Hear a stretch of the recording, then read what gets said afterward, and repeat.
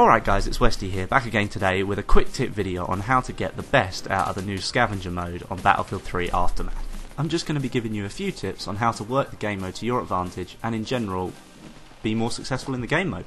Okay, so tip number one has to be your handgun choice. Now you need to make sure that this is a good choice for your game style.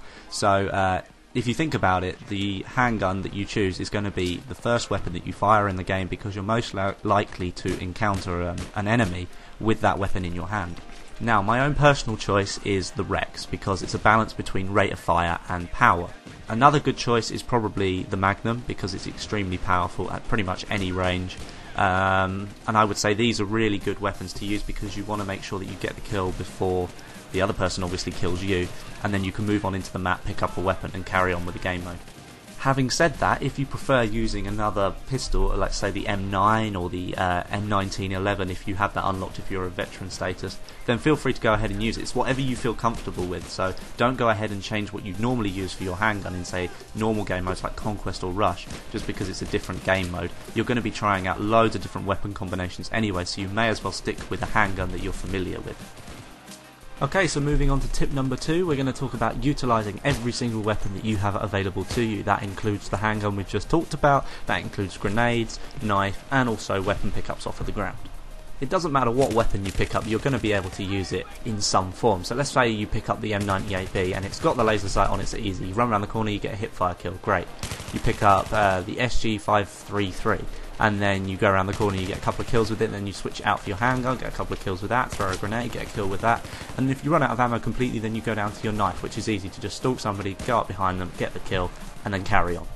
People aren't expecting the knife kill, so it's always a nice surprise when you get one of those, and especially when you get a couple in a row, that's always good fun as well.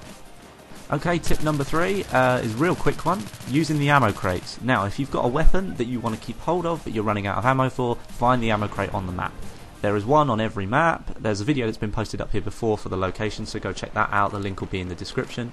But yeah, if you're running low of ammo in the gun that you're using, then all you need to do is find the ammo crate and you can replenish the ammo in the gun. Okay, tip number four is another quick one. Enable the squad frag perk. If you have that enabled, your whole squad will have 2 grenades instead of 1. And Sense tells you that if you start with just a handgun, a knife and a grenade, it's better to have 2 than 1, which means you've got more weapons when you start the game.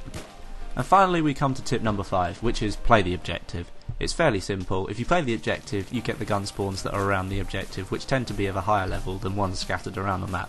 So let's say you got control of 3 out of the 4 flags, you're more likely to pick up a tier 3 weapon than you are a tier 1 weapon, which means you're more likely to kill the enemies that's standing in front of you. Alright guys, so that about concludes my scavenger tips guide. I really hope you've enjoyed the video. If you want to watch any more Battlefield 3 related content, then don't forget to hop over to my channel. It's youtube.com/thewesty4321. So yeah, I hope you have a nice day and I'll see you again sometime soon.